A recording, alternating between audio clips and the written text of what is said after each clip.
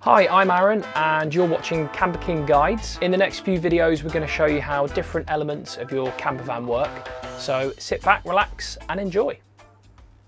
In this video we're going to show you how to operate your gas assisted rock and roll bed. So to begin with, you're going to kneel in front of the bed. You've got your release catch here, which we're going to use flat palm to push down to release the bed. At this point you can put one hand down the back of the foam and start to bring it out towards you. Before you bring it out too far, it's worthwhile releasing tension on the seat belts just to make sure you don't get any resistance as you pull the bed out. Hand back down the foam and you'll be able to get it so far and far enough for the gas strut to allow you. And it's at this point where we want to get over the top of the bed, being mindful not to put any weight on the front, as doing so might cause damage to the floor and can scuff it.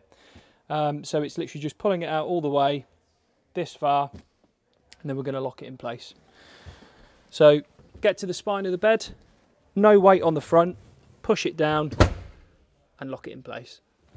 If you are a little bit shorter and struggle to do it this way, you can stand on the inside of the sliding door step like so. The bed's all the way out.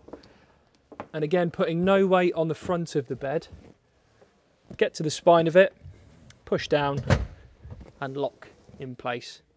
The reverse of that, to get the bed back up, it's the same lever, use your palm again, push and hold.